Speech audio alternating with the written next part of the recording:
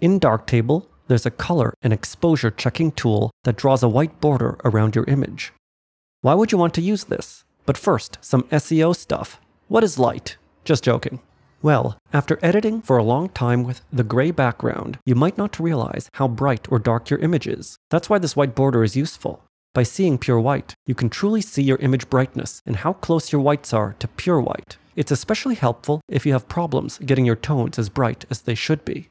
To activate it, you can click on the light bulb in the bottom panel or press Ctrl-B or Command-B by default for Macs. Unfortunately, you can see that by default the white border is quite large, squishing your image into nothingness. But there's a way to change it. It's a bit complex and unfortunately it cannot be done within Darktable.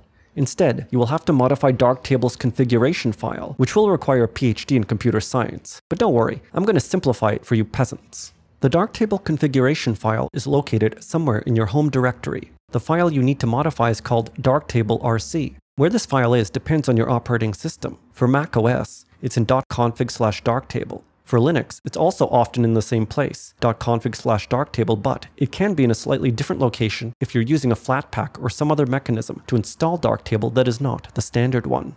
If you can't find it on Linux, run this command in the terminal and it will tell you where it is. Finally, for Windows, the file is located in your app data directory. Now, let's get to fixing Darktable. Before you do so, make sure to close Darktable. Now open the file and find the lines that say ISO 12464 in them. The one that has border in it controls the distance from the border.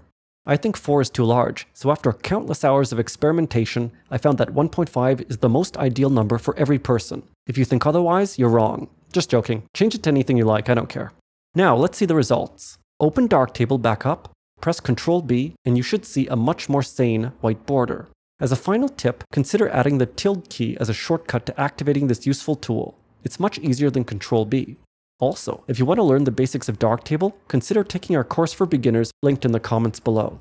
I hope this tip helps you become a better editor, but if it does not, take up watercolor.